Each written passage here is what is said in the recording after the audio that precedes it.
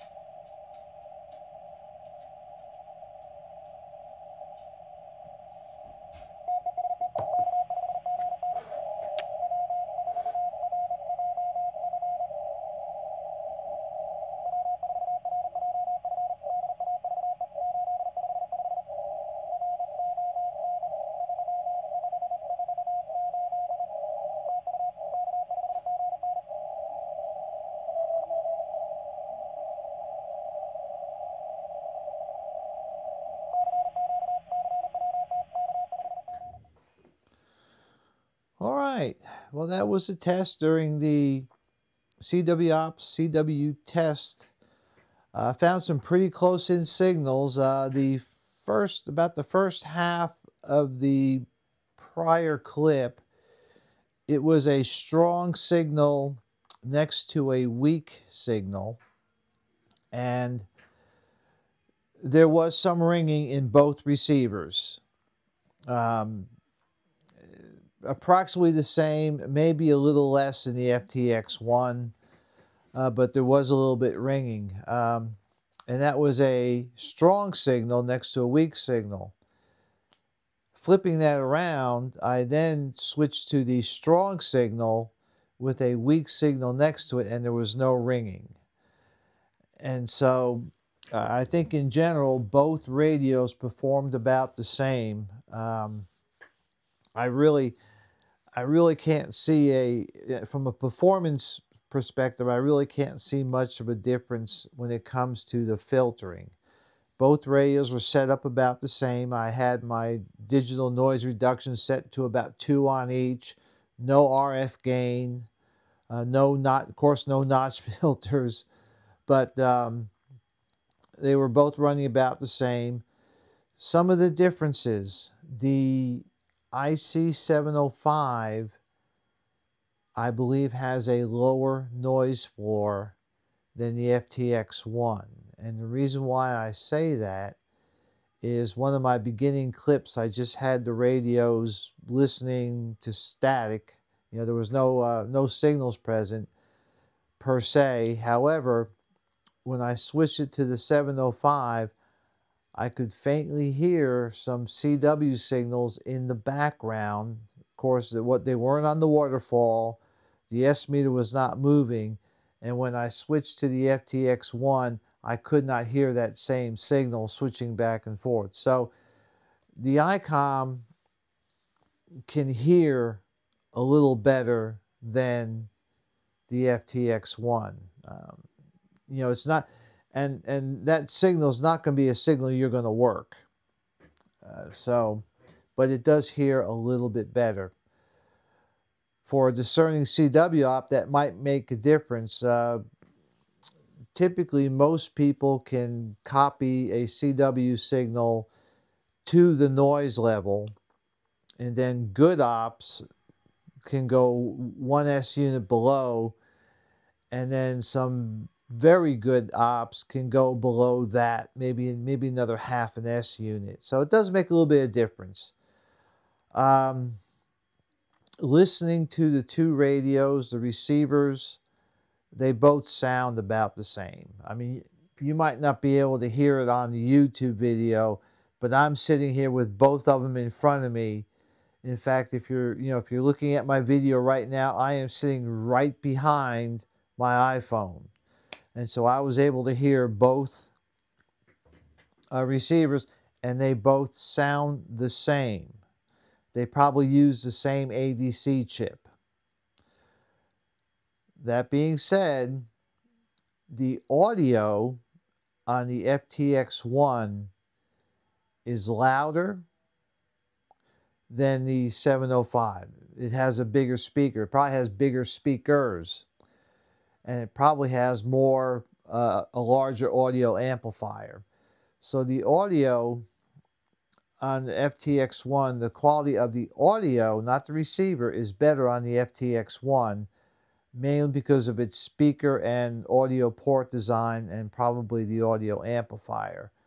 However, the basic receivers sound the same. The volume on the FTX1 for this little exercise was turned down much lower than the 705. For some people that may be important. However, for me, typically when I'm operating CW, it doesn't matter if I'm at home or in the field, I'm typically wearing either earbuds or headphones. Sometimes I'll go without, but most of the time, because of my hearing, I prefer to have earbuds or headphones. I can pull out those weaker signals. In general, whatever I can hear on one, I can hear on the other. They both sound about the same. The filtering sounds about the same. Maybe a slight edge to the FTX1. Is it enough to make somebody sell their 705 and buy an FTX1? No, I don't think so. It's not that much of a difference, and it's really hard to discern. And that's why I say it might be a little better. And again, this is me sitting in front of both radios at the same time, switching back and forth on the same signal.